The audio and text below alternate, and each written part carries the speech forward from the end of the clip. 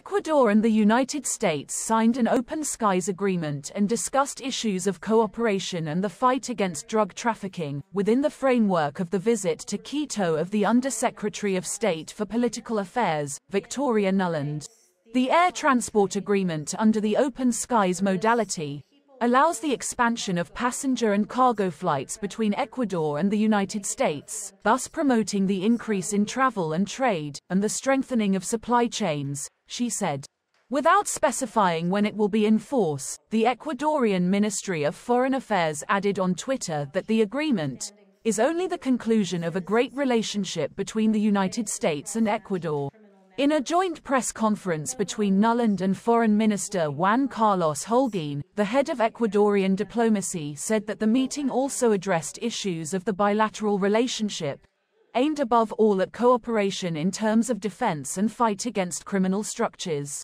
Ecuador, a neighbor of Colombia and Peru, the largest cocaine producers, has seen violence and drug seizures grow. We will be together to see how to increase our support month by month as we rebuild our security alliance, helping them with the prison system, with the police, with the anti-corruption court, Nuland said.